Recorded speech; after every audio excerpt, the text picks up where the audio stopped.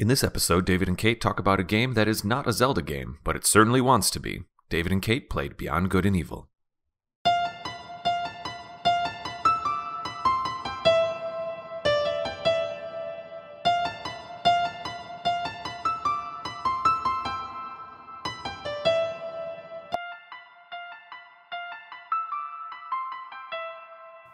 Hello and welcome to another episode of another Zelda podcast. Kate, I stole it from you again. I just noticed. I was going to say you stole it from me. When you looked at me. You're welcome. For that little bit, that clever little bit of wordplay. Yes. Another episode. I'm a genius. Of another Zelda podcast. I think I was just so charmed that you said it so much in season 1 that I've accidentally picked it up and put it into my lexicon. It's like the official opening tagline now. I think it might be. Honestly, it might be.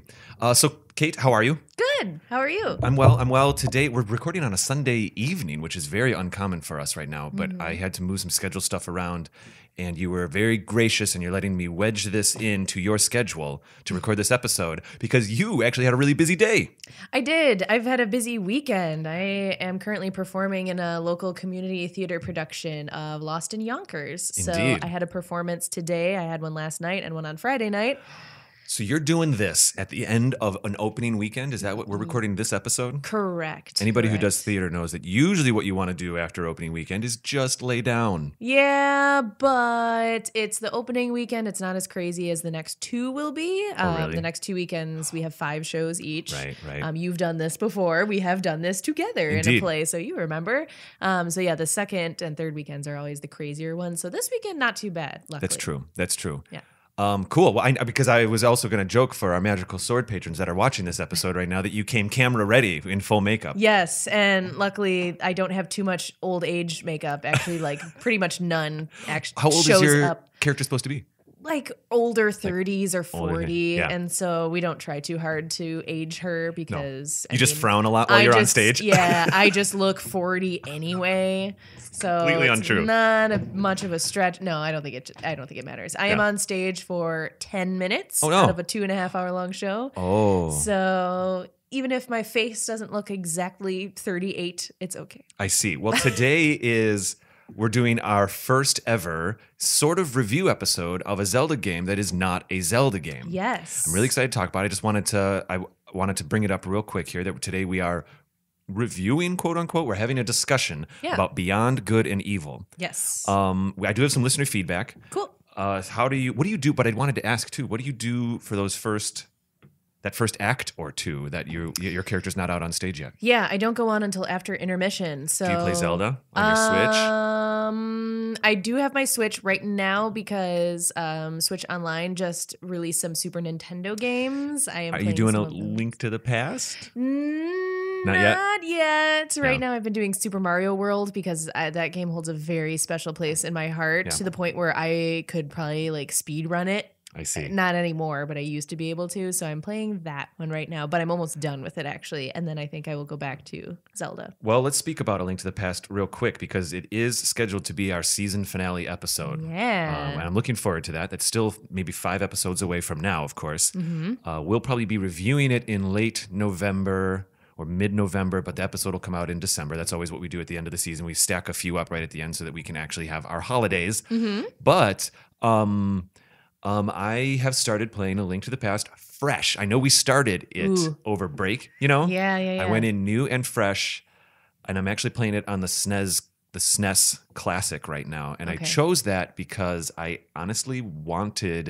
playing it up on the TV, and I kind of wanted the CRT filter on so that it felt like the pixel art was how it would appear back on an old CRT screen.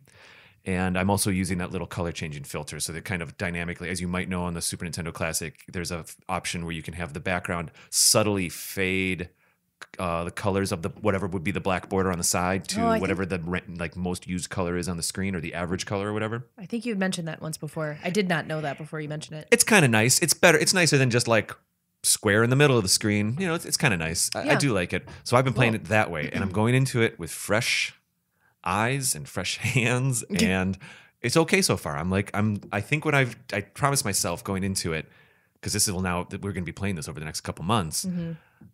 I promised myself to play the game the way it wanted to be played, not the way I wanted to play it. because like it's for me, it was always frustrating that I could only map things to the Y button, and some of the ways that Link's literally swings his sword was frustrating to me. I preferred the Link's Awakening way and stuff like that, and so I'm just kind of going, let it be, and play, and I'm enjoying it. I'm probably going to do the opposite of what you're doing, which will come as a shock to anyone that's listened to any of our episodes. Well, we do hate each other. Yes, that is also true. And then we also do things completely the opposite. Usually after we finish recording, we just start punching each other a lot. Wow. So, secret behind the scenes. Camera ready. Yeah. No, I was thinking about it, whether I was going to completely start over or try to start from where I was. I do remember liking the beginning. I mean, spoiler alert for that episode, and then just getting frustrated as it went on. But right. So I was only a dungeon or two in, so starting over was fine for me. I made a face for anyone watching the video because this laptop is going to die. So you're going to lose your notes? Are you okay? No, my notes are on paper. You can use my iPad if you need or anything. If you need to Google anything. Okay. I can't lose the Google. Let's do this. I'll give you the iPad if we lose it. But I'll do some listener feedback right now. Cool. Let's do that. Here you go. Knock your socks off. Thanks. With that situation, with the little iPad mini and the tiny little keyboard. I guess I don't hate you so much anymore. It's a cool little situation. Tiny little keyboard. I can't type on this tiny little keyboard. Logitech made a case that is a case for an iPad mini, and it also has a keyboard built into it. And honestly, I love it. I go everywhere with it. But Beyond Good and Evil. Yes. Everything okay over there? Yes.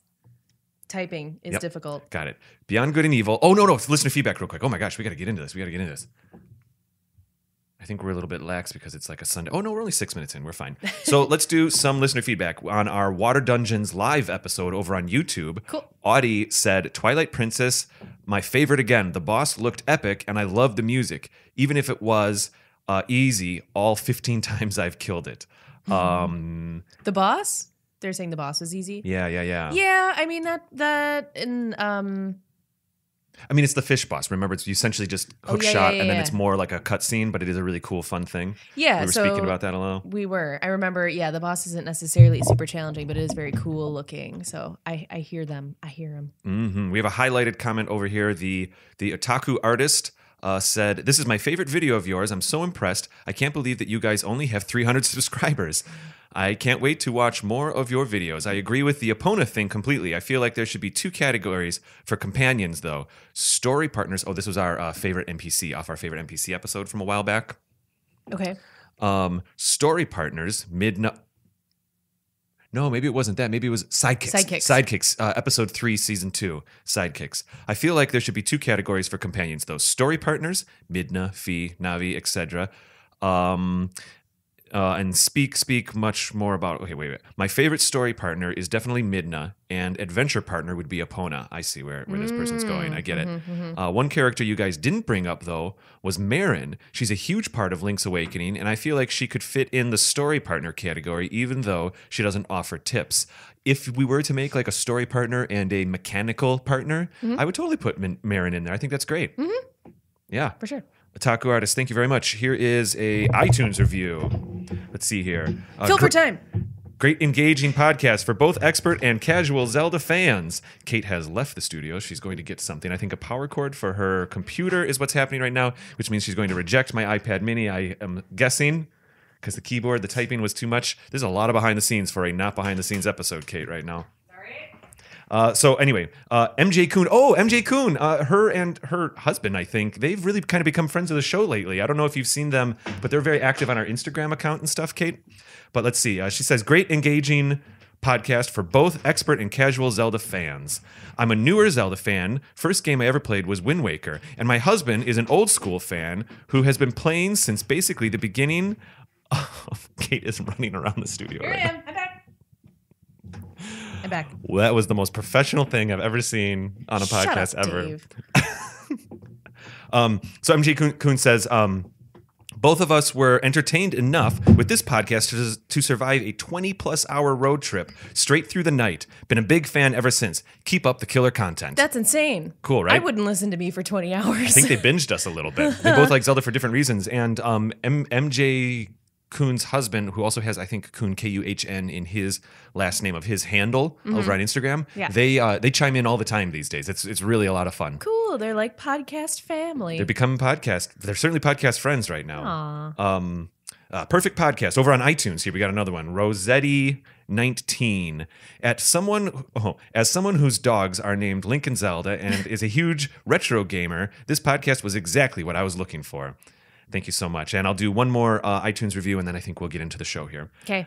Amazing, Mindfool said. Really loving this podcast. Every discussion has substance and heart and really draws me in. Allows me to nerd out to my heart's content. Keep it up. Substance and heart. I'm touched by that. That's really nice. I would consider what just happened in this episode to be full of substance, which is me and heart tearing around my house looking for a power cord. You know, it's interesting. I think maybe we don't really like cut in this show if something has to happen.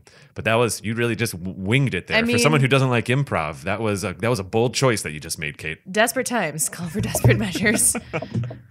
All right. So let us do this. Let's start talking about Beyond Good and Evil. Now, I did play Beyond Good and Evil when it came out back in the day for the GameCube, 2000 something or 2003. Oh, wow. You have more information than I do. Actually, my page that I had loaded just didn't load. So 2003, I played it on the GameCube when it came out. It was released by Ubisoft. It was a French developer, and it came out on Xbox, PlayStation 2, and GameCube, I believe. And PC. Oh, it did later come out on PC. That's right. And then I think you played it, though, as an HD re-release on PlayStation 3. Correct. I don't have as many concerns about playing games the way that they were originally intended. I know that's how you like to play them usually, on their original format. But I just saw that in the PlayStation Store, and I thought, well, an HD remake will probably allow me to enjoy it more nowadays. So I went with that one. And actually, I did a little bit of research on that HD remake, and it is more of an HD re-release. They didn't change anything about the gameplay. Basically, it just runs at 60 frames a second and at 1080 resolution or whatever, instead of the 420 that it was back on the CRTs. Gotcha. And they must have obviously changed the the aspect ratio to fit on a widescreen TV. So maybe you were privy to a little bit more panoramic views as you were going around in your hovercraft than I was. But other than that, we should have had almost identical the same experience. They didn't change how the buttons work or anything. Cool. Yeah, I feel like we may have discussed that when I was looking around to see which version to buy, because that sounds familiar. So I played it in super low res RCA to an HDMI adapter onto my TV. Nice. And that did, at one point, that was difficult. And we'll talk to that when we get to it. Oh, yeah. There were some difficulties.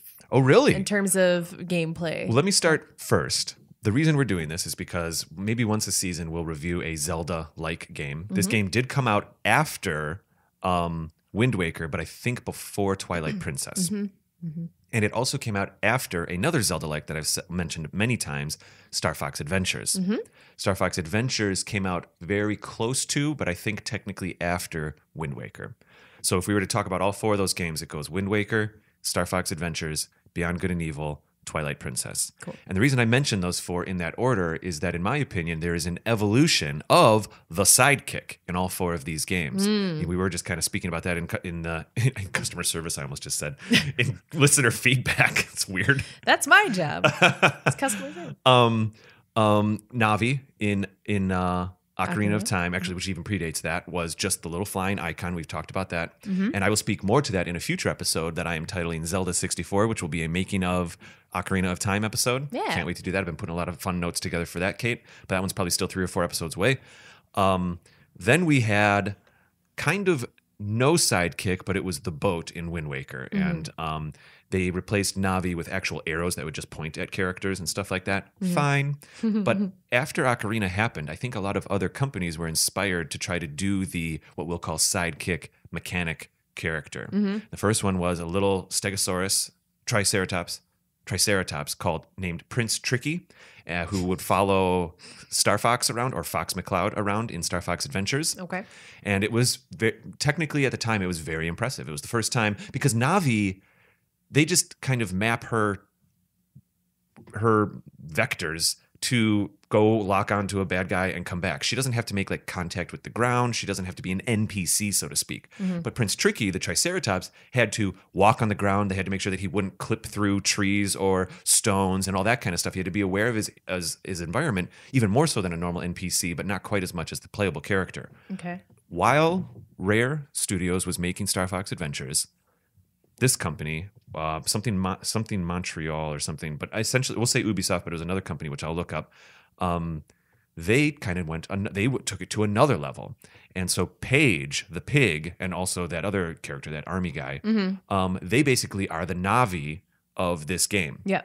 So to dive in here, so I just wanted to point that out, that it is kind of cool to explore this kind of sidekick thing. Yeah.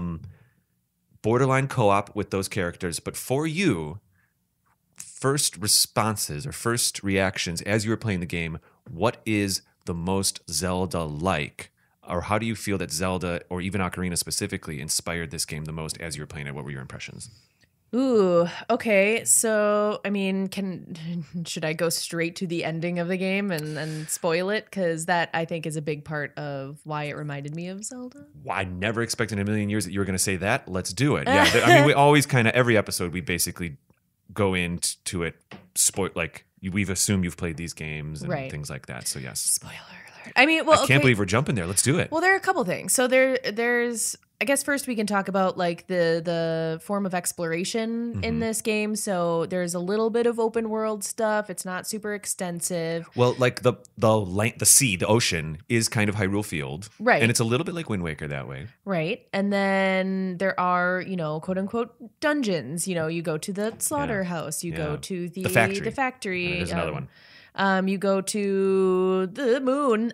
You go to these little hubs that then you do further puzzles within. So that's certainly similar. The control is very similar. There's no jump button. It's kind of context sensitive if she can jump to things and grab things. Yeah. I was going to say she kind of jumps, but it's like a roll that...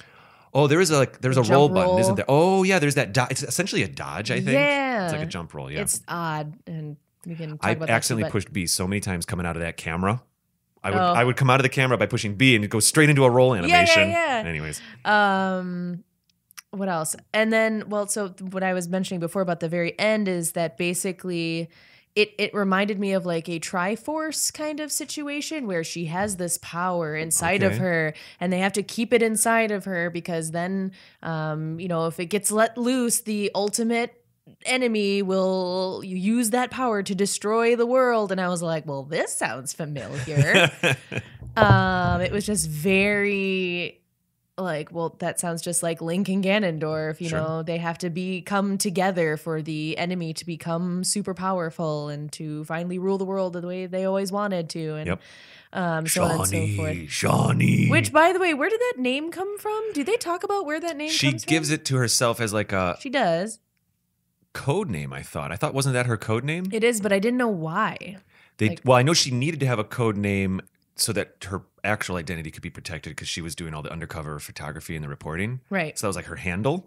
But I don't know why the big alien was calling her that. Right. Maybe she was inspired to use that name and it was deep inside her from this other experience that she didn't, maybe she just picked that name. You know what I mean? And I don't think it's explained because I remember looking that up later and being like, where did this name come from? And I didn't think I found an answer. I mean, if y'all listening know the game better than we do, please let me know. But anyway, that was just like a side question that I had was, where did that name come from? But then, also definitely the sidekicks were a part of it. And I didn't not like the way that the sidekicks were used. Yeah. I like that you could, press a button and they would help you out. That was certainly helpful, but you could still keep playing while they're helping you out. That was cool. They didn't like really interrupt the process. But yeah, what do you think? Why Let me freeze my alarms here. I'm so sorry. How rude. You guys, Dave is so popular. No, it's not. Oh my God. This is becoming a bit and I don't want it to. It's unprofessional for the show. But me running to the other room for a power cord was totally professional. Like a loose episode. It's a loose episode. But when I remember when I first played Beyond Good and Evil, and I certainly was aware of these things on my second playthrough, immediately I was like, oh, this is just someone else doing a Zelda game. Because the way the item selection was very, very similar, the idea that there isn't a jump button, that you're basically doing an action-adventure game, the combat, it would kind of auto Z-target for you, Yes. but it had Z-targeting. I remember loving this game very much the first time I played it, being incredibly impressed with it. But I was coming off Wind Waker, and Wind Waker had its own style. I also liked Wind Waker, but I remember...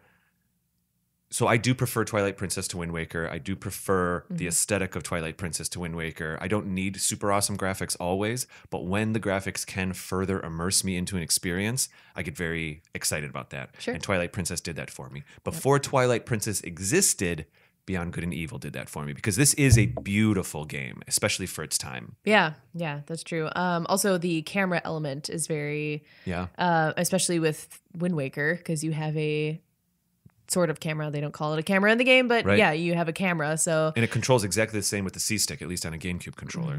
And one of my notes is, "Oh joy, a camera mechanic again," with sarcasm. It's not perfect. No, but I ended up enjoying it further. Like once I, was taking pictures of the animals and everything, there was a point to it that was actually useful. Oh, you mean a literal camera? I thought you meant the game camera. But yes, both of it. Both. No. Let's go both. Yeah. The camera that she's using, I'm looking at the Wikipedia page and it's like on the cover of the game, like apparently it's that important that she has a camera. Well, she's a reporter, and actually it is that important because the way that she triggers her things is by taking pictures. Every single thing that she needs to accomplish, instead of like... Oh, yeah.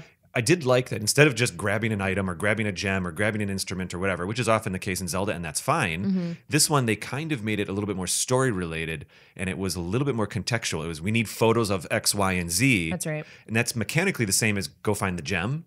But I did kind of like that it was a little bit more in the world, and in their world that made a lot of sense instead of just needing 5 magic things. I guess I found that part forgettable because I remember taking pictures of the animals more than taking pictures of the enemies. Whereas in the, dungeons, so to speak, whatever you want to call them, the levels, I remember the like stealth elements and getting around more than the picture taking. A tremendous amount of stealth in this game. Yes. Almost 2/3 of it is stealth. A lot more stealth than I remembered. And I know you alluded to this in a previous episode, so let's just jump to it. We can do characters in a minute. Yeah. The stealth is a bit different.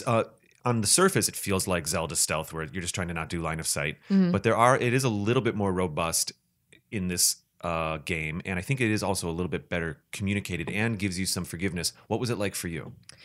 Yeah, normally I do not like stealth stuff, which I have talked about before, like the Yiga clan stuff and Breath of the Wild drives me up the wall because it's also very difficult. This one was at times very frustrating because the enemies would just kick your butt so much. Like if they saw you were like pretty done. much couldn't fight. Yeah, right. Although there were times when I was able to defeat them, and I felt very proud of myself. It was once or twice for me too. Went in, stick blazing because no guns. But I didn't hate it that much. It was manageable. I got through it. I didn't recall any kind of particular moment being like, "Oh, I had to do this part again." I thought. The fact that she kind of auto clings to the walls and the ducking was really nice. And I thought they did something really, really smart, is that when you would push up on your camera button, instead of looking up, it would pan up to give you a better view. So normally a camera would, just turn its head or pivot around, but it would actually move up to show you things instead of just look up. And that was brilliant. I think that was a great choice, honestly, for the camera. I did like also that you could like shoot the guards air canisters on their backs, and so then that would trigger another one to come over and like try to help him, and then you could get that one and you could chain them along. So you didn't necessarily have to only sneak. Right. I mean, you could do it several different ways. You could just sneak around. You could just go in there not sneaking at all and try to defeat them and kill them, or you could like kind of shoot your little discs at their air canisters and try to like distract them that way. At their air canisters, you can shoot the discs at buttons, and then they'll go try to fix the button. You can even shoot them just at the wall, and they'll be like, "What's that over there?" And they'll go look. And so there are 4 or 5 different ways to do many of the rooms. I think each room, I felt like the stealth, it's basically in the slaughterhouse and the factory, I believe. There's a lot of stealth in both. Yep. Pardon me.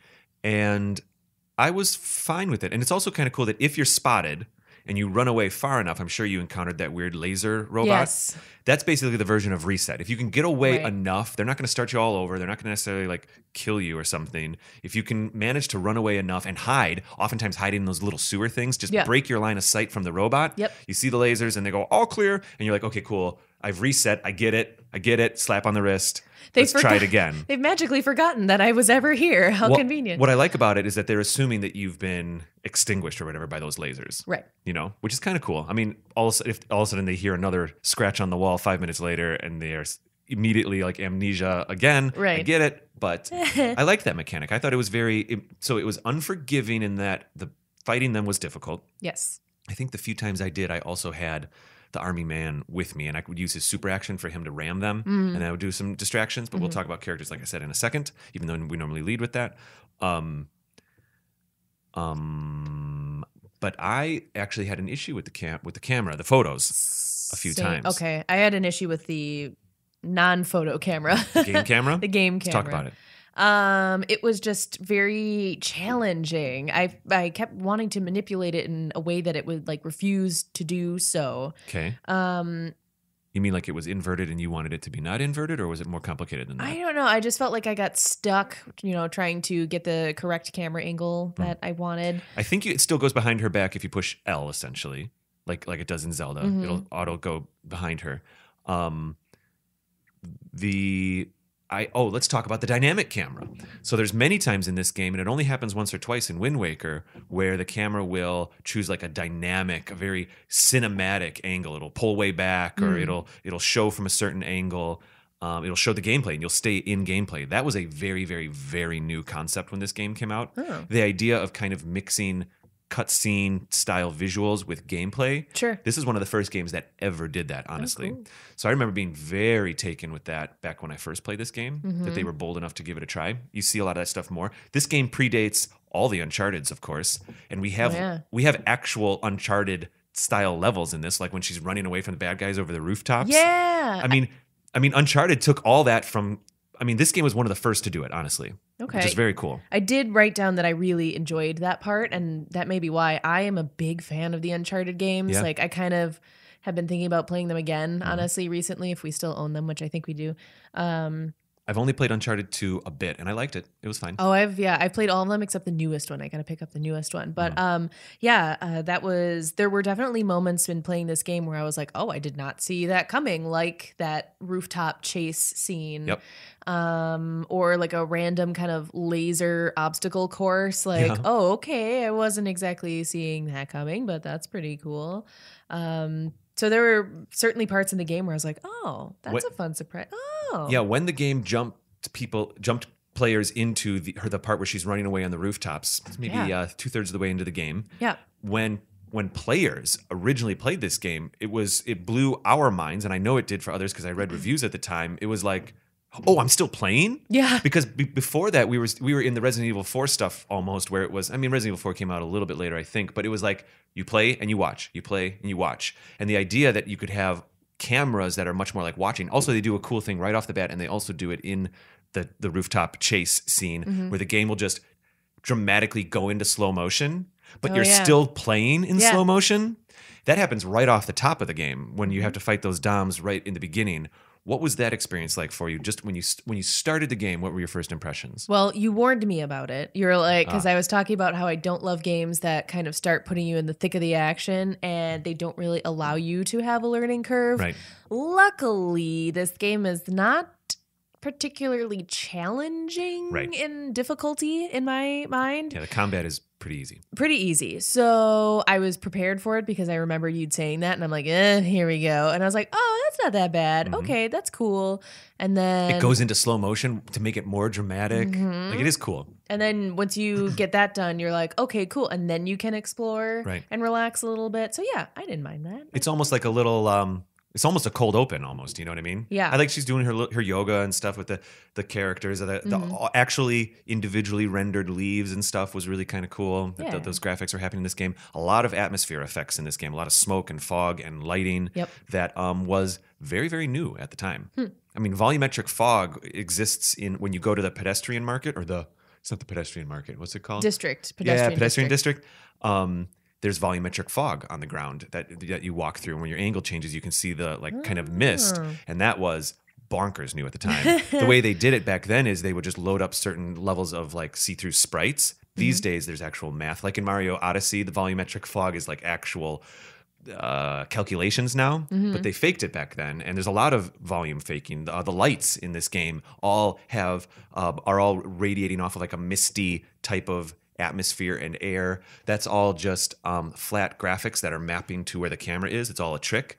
But it's cool that they did it. They really pushed this game further than what certainly the GameCube could do for a lot of these things. Yeah. That's stuff that I would not have even thought about, but I like that you do. Because it makes me think about stuff that I would not normally have maybe paid attention to. Did you feel, I couldn't help but get a lot of like Fifth Element vibes while I played this game? The movie Fifth Element. Yeah, and have I seen that? I'm obviously aware of the movie. What did you just say? Yeah, I don't think I've seen that. I know what it is, and I know who's in it, and I know the vibe that you're talking about, but I have not seen the movie. I haven't seen a lot of movies, you guys. I'm going to have to leave. No, I'm joking. That's fine. I guess you and I are just enough Dave. Difference in age that for me it hit when I was in high school, that movie. And Dave is 55. 55 years and old. I'm 20. Yep. And just kidding. When the Fifth Element came out, it was a big deal at the time. I mean, it's still aged pretty well. The director who has gone on to make other films that are not as good. But aesthetically and tone, there's a lot like kind of the music, the somewhat quote unquote hip music that's playing in a lot of the places. This game's very French, and Fifth Element is also a French director, and like our kind of pseudo Back to the Future 2 flying cars everywhere thing. It came from a very similar headspace, in my opinion. I can see that. Also, right in the beginning, I thought it was interesting that when you get to the city, they say loyal Hillians. And I was like, what? Yes. Oh, right. Because it's called Hillis. It's called Hillis, Hyllis or something. Yep. I did not remember that at all. I don't even think I noticed it when I played the first time around. But I want to point something else out. This was one of the first games, truly, that also had in-world audio happening. So when you first start playing this game and you go up into her lighthouse house and there's a radio playing, and it gets louder and more quiet as it's located in the world, and it's giving you narrative and stuff like that. Having people just randomly talk as you walk by, that was all super, super brand new when this game came out. Cool. In that way, this game really immersed people. Yeah. It was very dense, and it really immersed them into this world. The world ends up not being tremendously large, unfortunately. It seems very small. Yeah. The city seems very small. Like there are only so many things that you can do there. And it bummed me out because you have to go there a lot. When you first go into the city, you look around, you're like, this is amazing. And it's all smoke and mirrors. There's really like, you can go to some races or you go to the pedestrian district, and that's it. You can maybe go to like the bar or whatever it is. Yeah. You can subscribe to the newspapers, which I did. I did too. That was a cool thing, I thought, was the little messages that would come through. The emails? Yeah, the emails. I was like, every time I got one, it was not an annoying thing. Like, it was not overly done or overly used. I'd be like, I have a message. Oh, okay, let's check out the message. What I did not like was the discs and how you had to save in the game. It was clunky. It was very clunky. It took a long time. It's like, I use this to watch things, but I also use it to save. You know what I mean? Yeah, and I get it. You know, they didn't want you to be able to save all the time because not every game is going to be like that magically. I mean, that's not going to lie, a reason why I really liked Ocarina of Time, because I could save whenever I wanted to. And why I had such an issue with Majora's Mask too, because I could not save whenever I wanted to. I hear you. This came out at a time where save points were very much part of the language of video games. You know, this is early 2000s, right? Mid 2000s. But I did like the email feature. Yeah. But anyway, then just wandering through the city, I was like, I want this to be so much bigger. Like, I want more people to talk to. It's a bit of a tease. Yeah. And like playing it now, when I first started playing the game, remember how I told you how struck I was when I went into Castle Town in Twilight Princess? And you're like, ooh, I'm in a living, world. This is so great. This is so immersive. I remember feeling that way about Beyond Good and Evil as well, a couple years prior to playing Twilight Princess, of course. I remember getting kind of excited about it. The idea that I could walk past people and they'd just be having conversations was very, very exciting. But even when I played even the first time I played Beyond Good and Evil, halfway through the game, you're kind of like, oh, this is starting to feel more like maybe just like a little play and not a living world. It's like it's very small. There aren't quite enough people. And then when you and it changes a little bit when you go back. Like there are more guards guarding the area, and it feels a little more like, ooh, this place is becoming under control. Yep. And it seems like I'm not really welcome here, even though people are still walking around, and there's like a couple more protesters, but it doesn't really change enough to feel dynamic. Yeah, it is one of the first times that a situation like that would change. I remember the developers were really excited. They're like, you'll see the revolution affect the town and stuff like that. And maybe these days, by 2019 standards, you would expect that to be a systemic thing that's automated. Obviously, it had to be kind of scripted and performed. Right. You know, it's a bit the Minish Cap thing. Every time you go back to the town, maybe it's a little different. Yeah. Or, I mean, even Ocarina of Time, you know, you go back to Kakariko Village and it's different the second time around. And then you save the town, so to speak, or, you know, you banish the enemy and then it becomes normal-ish again. And so it similar in that vein where it changed a little bit, but not a ton. Right. You get all the little shaped keys. I want to talk a little bit about the story, but honestly, I think we should go to break first. So let's come back and do characters and story. And then at the very end of this episode, did you know that there's a sequel coming out for this game? I've heard things. We'll talk about it. Cool. All right, cool. Let's go to break, and I'll see you in a bit. Okay. One of my favorite things to do when I'm perusing Instagram for another Zelda podcast is look at all of the amazing original artwork that's created by fantastically talented people. Now, we all have artwork or photos and images on our phones, posted to our social media accounts, but when you get that really perfect picture and you want to turn it into something real that you can see every day, posterburner.com can turn your photos and artwork into amazing prints. Imagine walking into your room and seeing that perfect family photo or vacation picture on your wall, or even some artwork that you've created on the computer. I'm a graphic artist. I make stuff through Photoshop and Illustrator all the time. And it's really nice when you can take it and put something up on the wall that you can actually experience every day. I mean, if you need to get a gift for family or friends, there's nothing in the same price range that is going to be as impressive and meaningful as a custom print or piece of artwork that you've made. Posterburner.com is easy to use, it's affordable, and the quality is truly top-notch. They make amazing posters. And when I say posters, I don't mean those flimsy posters that you see rolled up in stores. Those are fine, but this is super thick, premium photo paper. Did you know that you can get a 24 by 36 movie-size poster for under $20 at posterburner.com?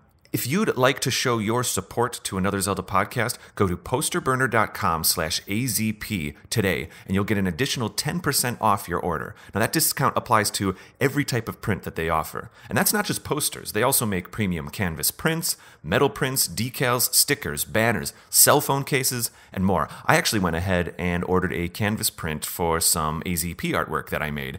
And I went with the wraparound gallery style canvas to class it up a little bit. Again, you can go to posterburner.com/AZP today, and you'll get an additional 10% off your order. That discount applies to every type of print they offer. Again, that's posterburner.com/AZP.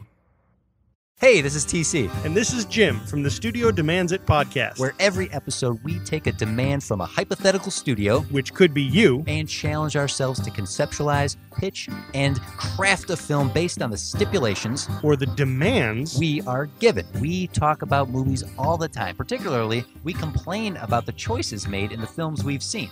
We're nerds like that. And, of course, like any good nerd does, we automatically assume that we could do better. Even with the demands and restrictions that clearly must have been put on by a production. So head on over to studiodemandsit.com and listen to our previous library of episodes. Our library of previous episodes. Our precious library, Jim. Our library of precious episodes. You're a pirate, Smeagol. Okay. So head on over to studiodemandsit.com to listen to our library of episodes. And submit your demand for a future episode, too. So go do that. Okay, bye. Okay, end of ad.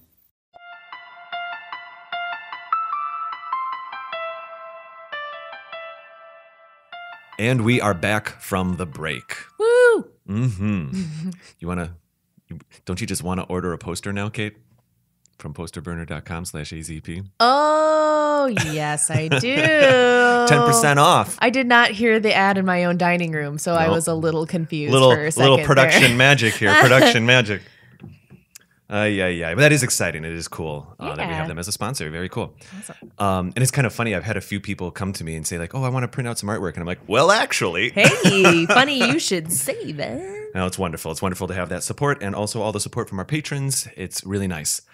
So, Kate, let's go into characters. Yes. It's odd. I guess we accidentally did this episode in reverse. Usually I do characters first. A little bit, but I just wanted to get into it in the beginning. yeah. I want to ask you first off, because we've spoken to this point a few other times in other episodes. Mm-hmm. As I was playing the game this time around, I didn't want to assume, but I did have moments where I thought, I wonder if Kate's digging playing as like a cool girl character, if I may. Yeah. Would you like to speak to that at all? Yeah, for sure. I did like that. She's a strong woman in this game that, she's in charge of these kids that are in the lighthouse with her. She is also, skilled at combat. She's not just like, she doesn't have to be trained. She's already You're right. skilled at combat. You're so right. she just kind of, automatically awesome. Yeah. I'm trying not to say like dirty words or anything like that, but she's awesome. it. She's bad butt, right? Wow. She looks cool. Like she has a cool haircut. She has green lipstick. Like Green lipstick was like very hip. she's fashionable. Mm-hmm. She doesn't take any crap. Nope. She jokes around with Paige, and she seems very intelligent. So yeah, I thought it was awesome to have like a strong female main character. We've joked that sometimes you'll dress Link up in the Gerudo clothes in Breath of the Wild sometimes just because it's like you just kind of like want to have that as the aesthetic. I just want to be a lady. And we're kind of hoping that hopefully maybe Zelda is a bit playable in Breath of the Wild 2. We're not really sure. Yeah. It could be kind of cool. But it did strike me this time around. I was like, ooh, I wonder, because we have had that conversation of that from that perspective. Now, let me ask you this. Certainly in stark contrast to Zelda, our main character speaks. Yes. How'd you feel about that? That was cool. I liked the voice acting in this game, actually. I mean, I even liked it better than some Legend of Zelda voice acting. I thought it was really well done. I thought so too. The performances were good. Yeah, they really were. Like when she had that monologue when the lighthouse breaks and she's talking to the Yeah. dog. I totally forgot about that. Yeah. And she's saying to the dog, I know you tried to save them, you tried to help them, but of course she's obviously talking about herself. I had a little moment when that was going down. Yeah, I she's liked like, it. I know you tried to do it, but obviously you couldn't. You stupid. She's not really berating the dog, but she's like, Right. why would you think that you could do something like this? And there's cinematic camera angles and music, and her sidekick is upset for her. And yeah, I thought it was great. Not only does our main character speak during gameplay, but she has a literal monologue in this game, and I thought that was kind of cool. Yeah. I was gonna say also I like that Jade is dressed in a way that makes sense. She's not wearing like no clothes like female Right. characters often are. Yeah. Especially if they are involved in combat. For some reason, that often makes them wear less clothing. That's man in other logic. games. Yeah, That's but man no, logic. she has like big cargo pants or like big pants on and a jacket, and Yeah. I dig it. Yeah, super cool. I liked it too. The first time I played Beyond Good and Evil, I really liked Paige, the pig, but I think it was just because I was excited that there was a Navi that was talking and living with me. I think I was more excited about that than other things because honestly, some of his dialogue's a little weird. On the second playthrough, I was less enthusiastic about Paige, to be honest. Yeah, I wasn't super heartbroken when he was not part of the game I know. anymore. Even though Double H was a little weird, I was fine with him. He was funnier. Yeah. Because he was trying to be serious, whereas Paige's character was trying to be funny, and for that reason, it was not funny. It was a little bit of the creepy uncle thing. He He is her uncle, quote unquote. right, but it was just forced. I don't know. Yeah. I didn't find the humor that great. But the other, with Double H, I was like, oh, this guy's funny because Yeah. he's trying to be. He kind of reminds me of like Buzz Lightyear, where he takes himself very seriously, but you kind of have to laugh at him because of that, because he's clearly just kind of And it makes you wonder if he Right. might be like that in real life a little bit. I'm sure he is, but also they built it into the narrative because you meet him after essentially his brain's been fried, so he's a little off. I like that they made his jaw a little crooked from the whole thing, and like it was kind of funny, as if he had just a touch of damage or something, made his face be a little crooked. Yeah. I'm not joking about that. I liked that guy. I remember when it first switched from Page to Double H. The first time I played, I was kind of like, ooh, I don't know if I like Double H. What happened to the pig guy? But this time around, you actually play, I think, 2/3 of the game with Double H than you do with Page. Page had some really crappy one-liners too, by the way. Yeah. They were like, as much as we were speaking about Jade being perhaps progressive, some of his comments are like not great, honestly. Yeah, and he has fart shoes. Yes, that's true. So Yeah. I wrote that down in my notes. I was like, fart shoes? Mm-hmm. Really? There's a weird thing with the Beyond Good and Evil universe, and this is also, I think, kind of going to be realized in the sequel, where the pigs are just gross. There was a preview trailer of Beyond Good and Evil 2 that came out 5 or 6 years ago of a version of a game that will not be released. They're totally redoing how it's going to work now. And he was like, Paige was disgusting. He ate a fly through his nostril, like he sucked it in and then swallowed it. Ew. He was gross. So I don't know where that humor is coming from, but a little bit of that's even in this game. I got my fart boots. Yeah, fart shoes. Woohoo.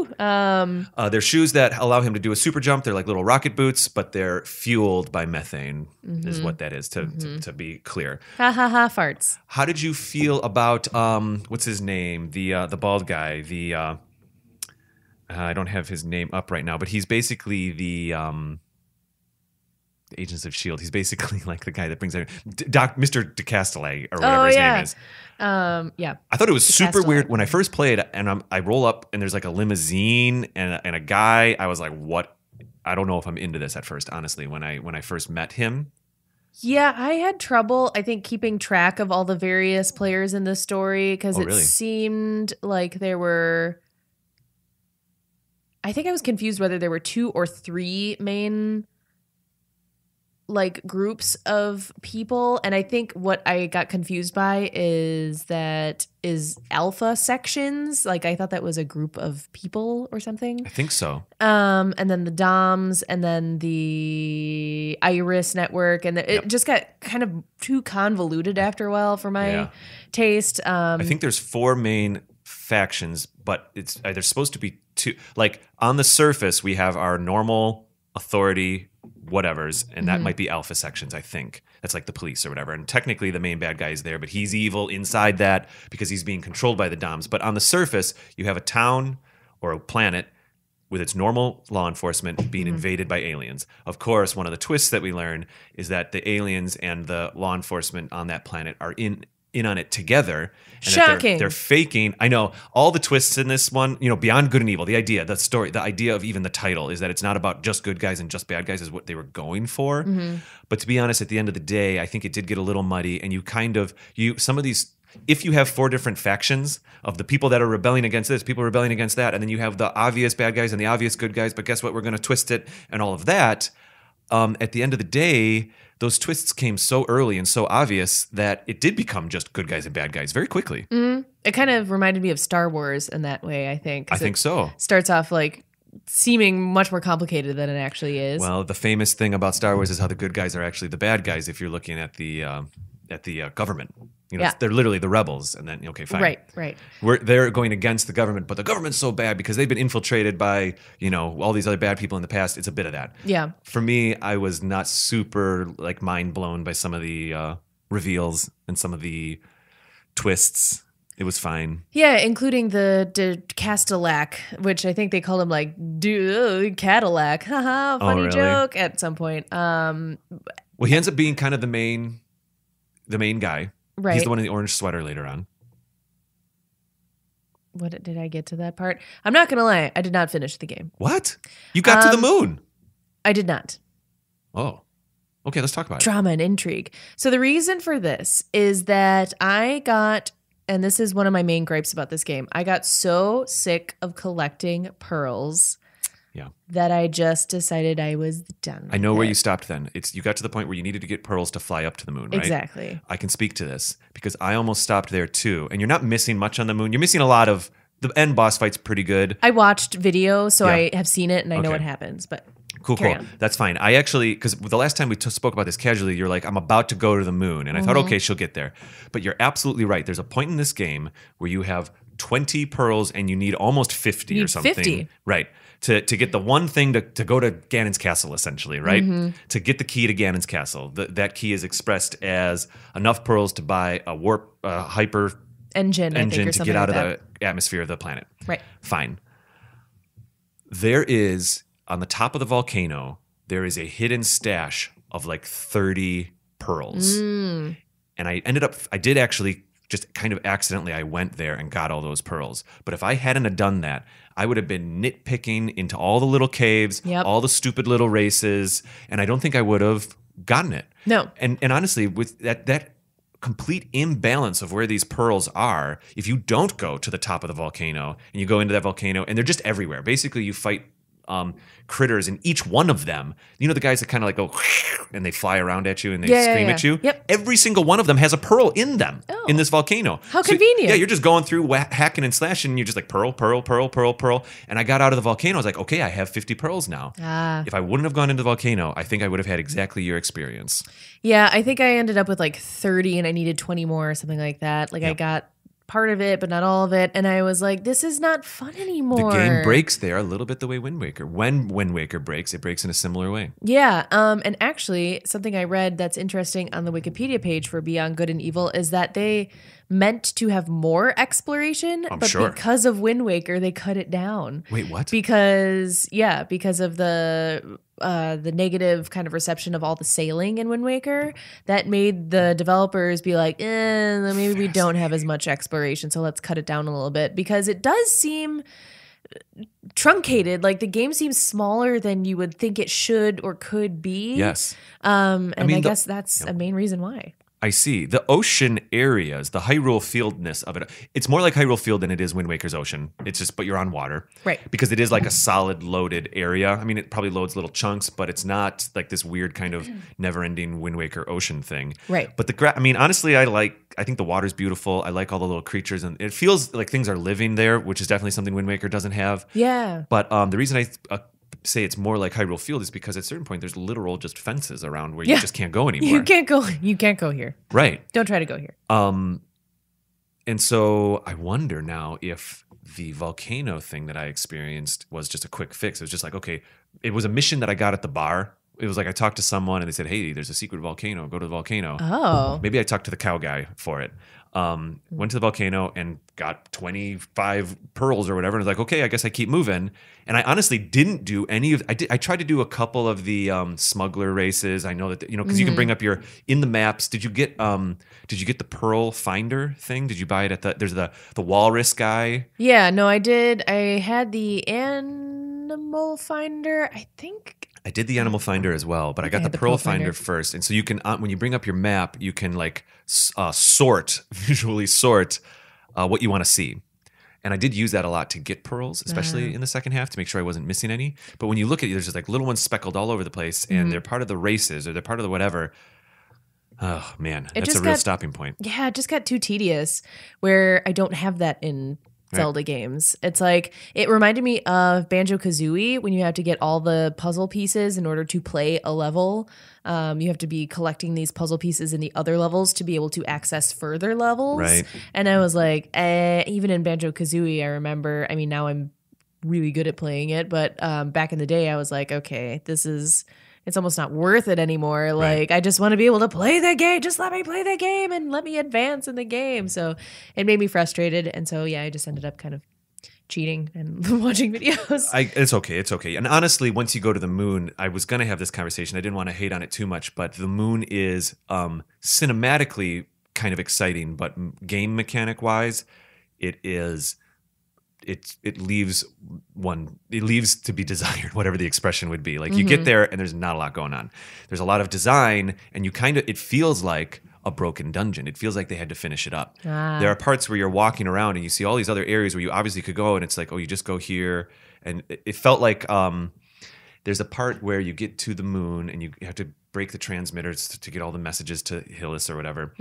And you can feel that there's like 3 forced line of sight puzzles where you're moving lasers to make things activate. And it feels tacked on just so it feels like you're doing something. There's a lot of, they make you backtrack a lot and run forward a lot, and then you go through some elevators, and then it's the final boss. And also, once you get to the moon, you can't go back.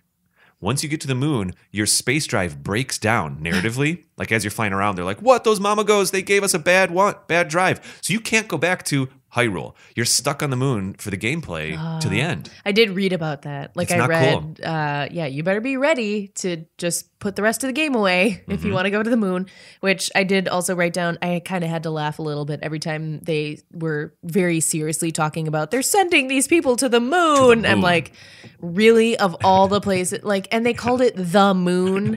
They didn't even say like our moon, or they didn't give the moon a name. Yep. You know, like there's Hillis and then the moon is called blah, blah, blah. Is this Earth's moon? Like what is happening? Yeah, the moon. Like, what? They're sending people to the moon. Anyway, it was just the Iris network, that was fine. The little hiding spot where they would check out their stuff, that was kind of cool. It's something we hadn't seen in a Zelda game. I guess you do get it in Twilight Princess a little bit, though, if you think about it, over in Selma's Bar. Yep. It's a little bit less expressed, but it's similar. Oh, another thing I wanted to say about the pearls is that, okay, fine, the pearls, I think they had an identity crisis with these pearls because, cool, they're all the little things. So in Breath of the Wild, when you're collecting Koroks or you're collecting, what's another thing you need? The shrines, I guess, even. Let's just say that. The shrines to get more hearts and stuff. They're all balanced for the most part. When you're collecting Korok seeds, you get so many. You need 40 more for the next sword slot, whatever, and it grows at a good level. The pearls are very unbalanced. And what I mean by that is you might work really hard to get one pearl, and then when you finish the slaughterhouse, quote unquote, dungeon, a door opens up and they're like, here's 15 pearls. Yeah. And you're like, wait, what? I didn't even do it. You just click and it goes, boop, boop, boop, boop, boop, boop. Yep. And you got 15 more pearls. And you're like, oh, this isn't a collection quest. This is just a janky version of doing keys. Yes. They might as well just given you another key or something. Right. And you don't know until you do it. You Right. might be working at something forever and it's like, oh, I get one pearl. Great. I'm not that much closer to getting to the moon. So yeah, that was a little So a little bit of a Wind Waker crisis with this game. It starts off strong and then it does leave some to be desired. Yeah, it started off strong. I really enjoyed like getting into not getting into the slaughterhouse. That was a whole nightmare. But once That was you with get the hovercraft, right? Yeah. Once you get in there, like I liked the different levels. There were only like what, 3 or 4 maybe? If these locations are considered dungeons, which we can debate in a minute, if they're considered dungeons, there's basically 3 dungeons in this game. And that's it. And that's actually it. Then you go to the moon. Yeah. And I mean they're fun and that's great, but then it just peters out so much after that when it's like you can't go to the moon unless you have all the things. You're right. That's what it is. It's an It's not like, oh, okay, we just got to get that one thing. You go from 30 pearls or whatever to needing 50, and it's such a large jump that's not something to be accomplished. It's like a demerit. It's like, oh, you get hit with it. Completely separate note, if we want to go away from the pearls briefly here, I did think it was cool to see there's so many different like cultures and creatures and races in this game. Like everyone's different and everyone's living together and they all want to live together in harmony. Yes. And I thought that was really cool to see. I did not love the Jamaican accent situation going on. I don't know how appropriate that was necessarily. I think 15 years ago it might have been a little bit more palatable, but I certainly noticed it as well. Sure. But I did like that, these were all sorts of different people like living together. Yeah, there's a lot of anthropomorphized, I think I just got tongue-tied there, but characters where you have rhinoceroses and I don't know, monkeys and all these things. And each of the different animals become vague stereotypes for certain cultures in America, or not America, on the planet. And it was okay though, because I feel like what they were doing was they were just at least referencing things to be familiar. So, when you go to the walrus's shop, it's very Asian influenced and stuff like that. The rhinos are very Jamaican influenced, and other animals have different influences too. Now, if that's just be it as some people are comfortable with anthropomorphized animals, some people aren't. Why are there also humans? I think in Beyond Good and Evil 2, they're going to speak to that a little bit. Oh. But in this version, you just kind of go with it. You're like, okay, this is the fantasy we're in. What they're really trying to say here is what you just said, Kate, is that it's many different cultures. They're trying to give it the idea of all these mixed cultures living together and make the world feel bigger, which is kind of cool. Yeah, I liked it. It was a cool little extra touch where I was like, oh, they're all like, everyone's different, but everyone is all hanging out at the bar together, and they're all trying to fight the same fight. It's a little bit Star Wars that way, but instead of aliens, they're using animals. Yeah, That's kind of absolutely. cool. Breath of the Wild scratches that by having the different towns and the Yiga and the Sheikah, and like it scratches that a little bit, but it's not a fully realized thing. Right. But I agree with you. I think that was kind of cool. Yeah. Again, that world building, like there was so much world building happening. I just needed more game, but it's okay. Yeah. Yep. So we're starting to get to the end of the episode here. I wanted to talk about some other mechanics. How'd you feel about the map mechanic? I found it a touch frustrating, if I may. Yeah. So are you talking about basically you can kind of use a compass? Is that, or you're talking about for the me, map it's within like, the there's dungeon? no mini map, and oftentimes I turn the mini map off anyway in games, but there is not a mini map on the screen. Right. To go to the map, you have to push pause, bring your analog stick to lower left, right, then go into the map, and then you kind of get a vague representation of what you're in. Yeah. And then you kind of zoom in and zoom out. I thought it was just a touch. I thought that whole radial thing was kind of cool at first, but it got a little chunky. I basically didn't use it at all. The map? Yeah. Really? I think unless I was like, am I any closer to getting to the thing that I needed to take a picture of, Yeah.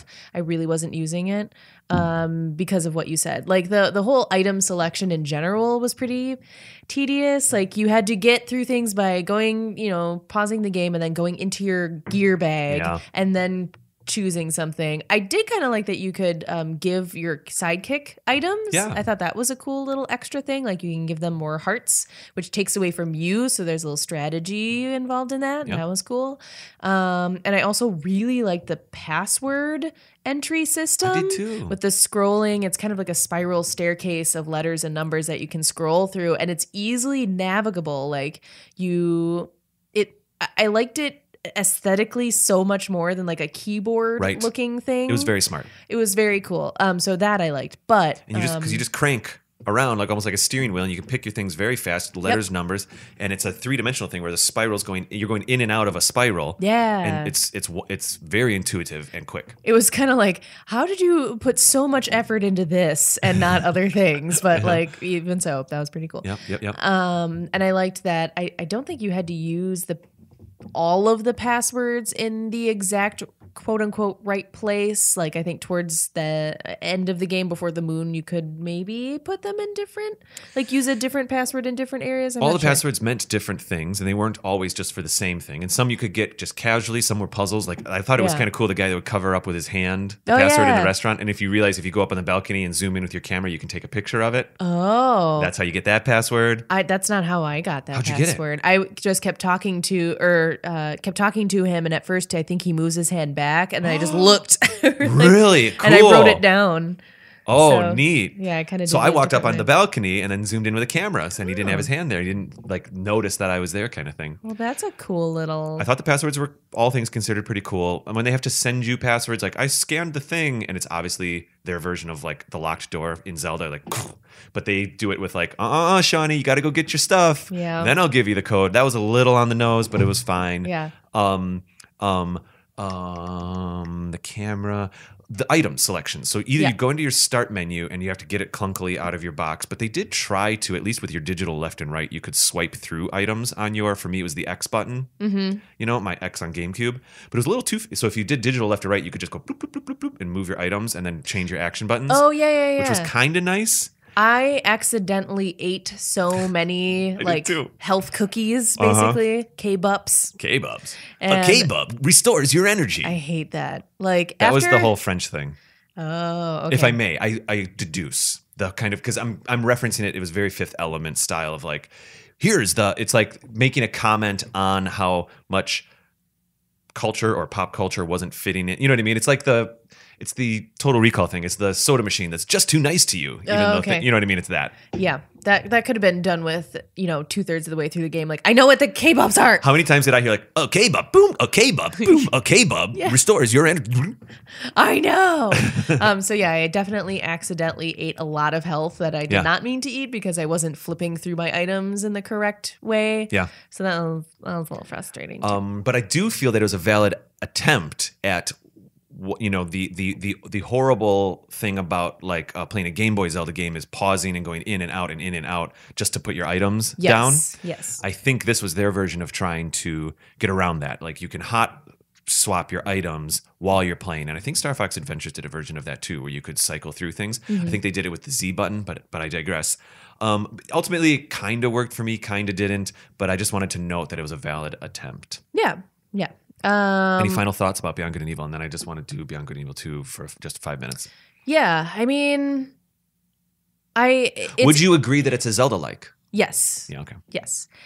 And it's hard to kind of like give it, because I know we've given games like letter grades in the past. It's hard. It's kind of hard to do that now because I feel like, looking at the reviews that existed when it first came out, it would be different than playing it now. Certainly. Like right now, I kind of want to give it like a C. Right. But back then I may have wanted to give it an A, just because of what you were saying, all the new things, that it was doing for the time that it came out in 2003.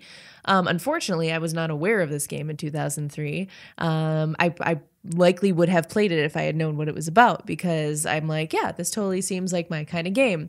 I just felt like there was something missing. Like the story was there, and that they had the plot there.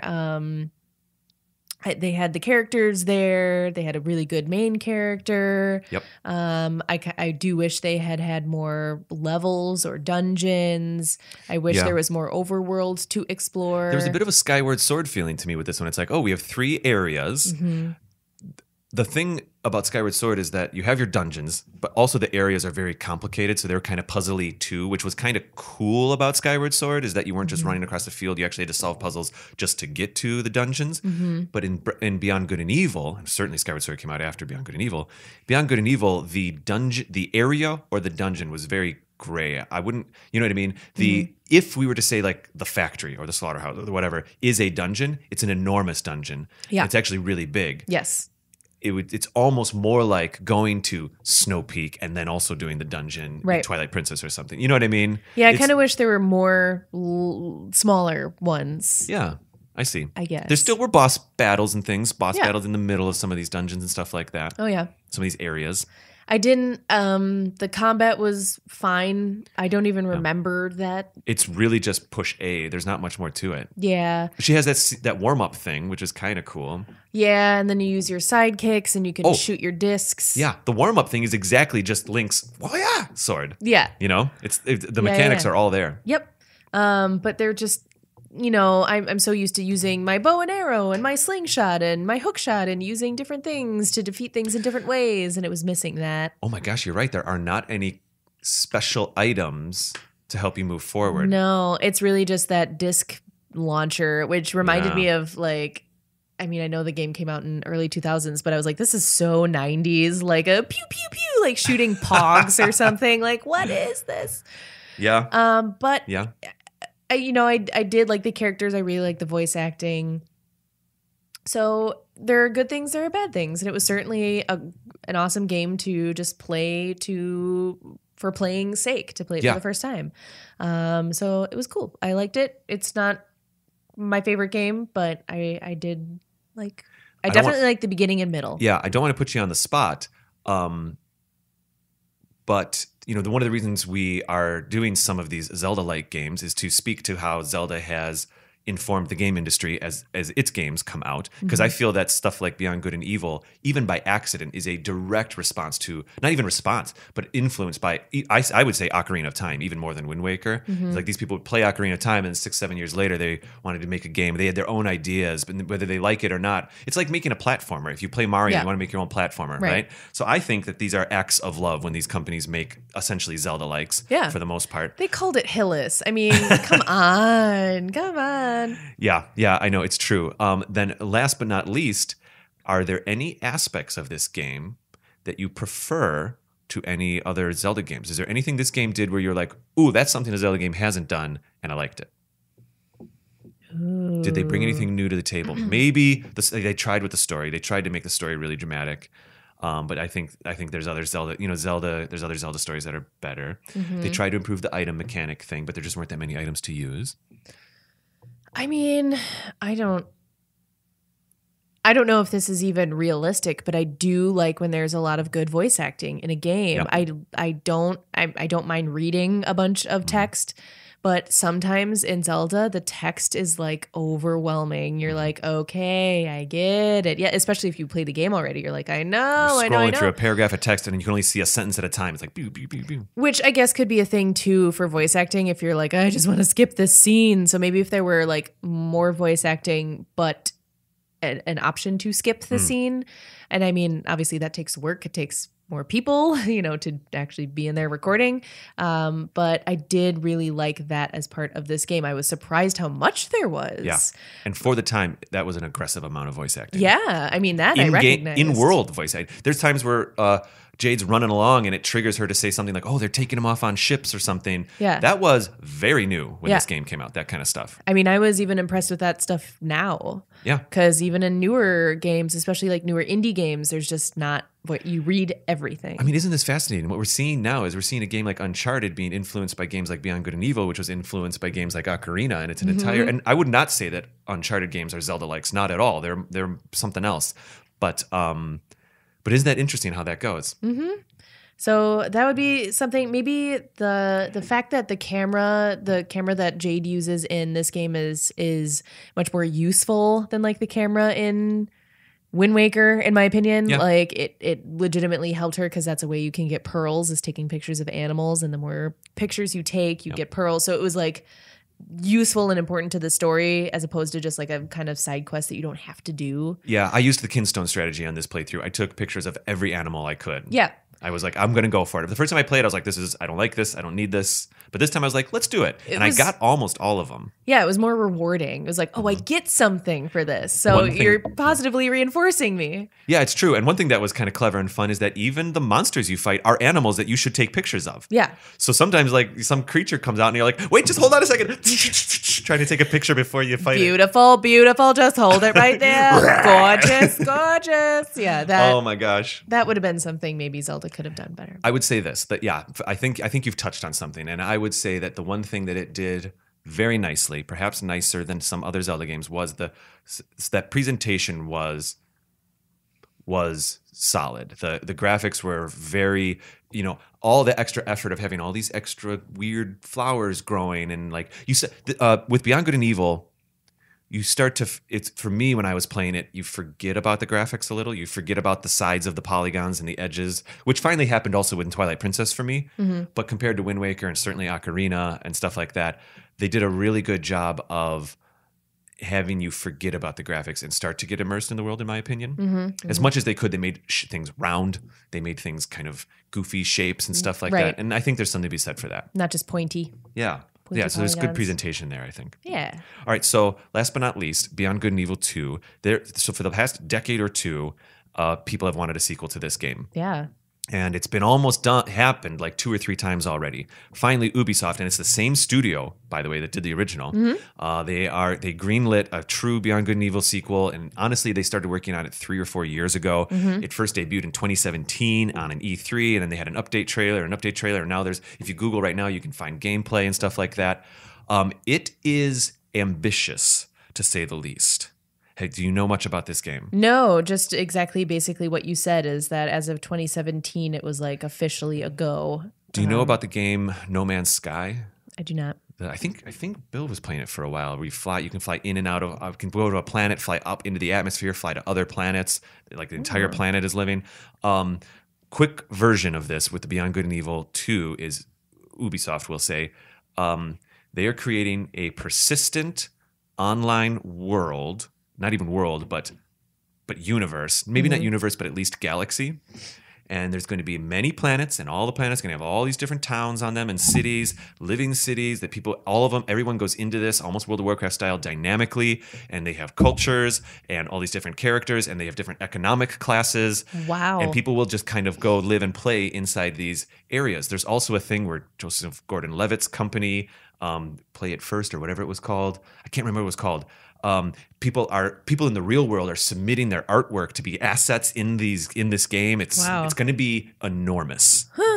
And honestly, I hope they pull it off because it could be a lot of fun. It could be really cool. Yeah.